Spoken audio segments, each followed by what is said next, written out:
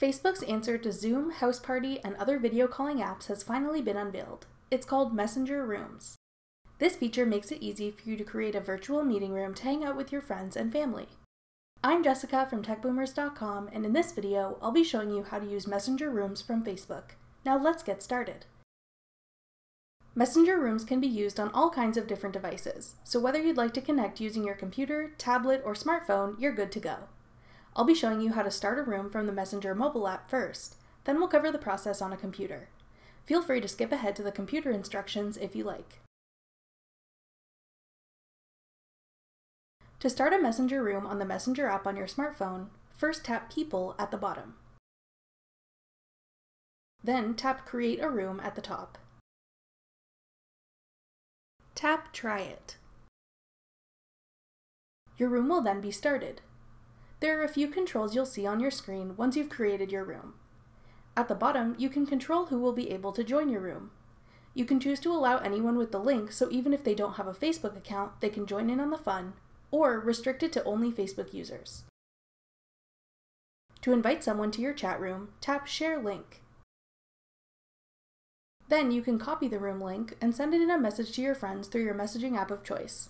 This makes it easy to share with people even if they don't use Facebook themselves.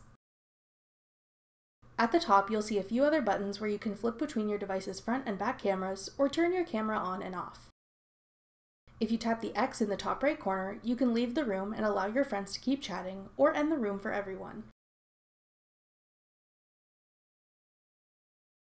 To start a Messenger room on your computer, log into the Facebook website in your browser.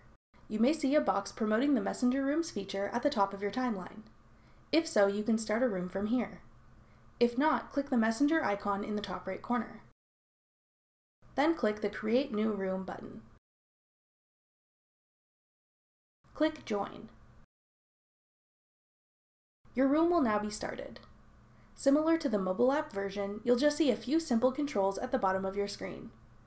To invite your friends to the call, click the Participants button. The link for your room will appear at the bottom of this pop-up window. Click Copy to add it to your clipboard. Then you can paste that URL into a message to whoever you want to invite. Keep in mind the people you invite don't necessarily have to have a Facebook account. With the other icons, you can turn your camera and microphone on and off. The leftmost icon allows you to share your computer screen. And of course, the red icon is to leave the room.